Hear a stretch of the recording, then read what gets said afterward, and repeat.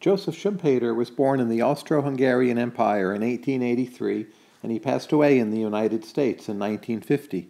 He's generally considered to have been one of the greatest economists of the first half of the 20th century.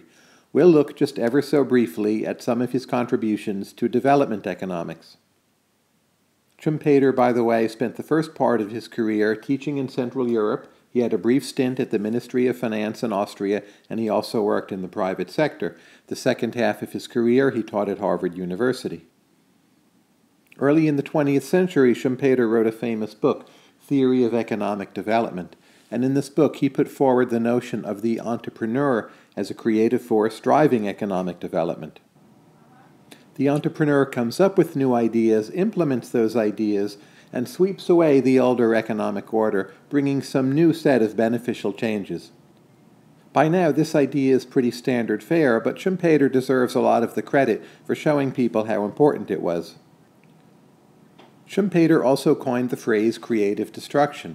By this he meant that economic creation and economic destruction were two sides of the same coin. So if an economy was to be growing, that would also mean that a lot of sectors would be closing up shop, there would be a lot of business bankruptcies, there would be a lot of business losses, and Schumpeter understood this process of one as being inevitable in a growing economy, whereby new ideas must mean that older ideas are falling away.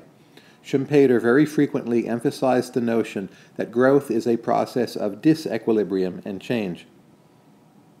Schumpeter also wrote a very nice book called Imperialism and Social Classes. I read this book as a kind of response to Lenin, who suggested that imperialism was the highest stage of capitalism.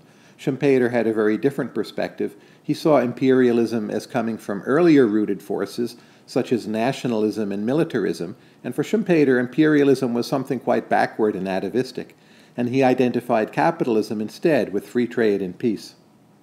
There's much more to Schumpeter than this, but he is proven one of the most seminal thinkers for development economics.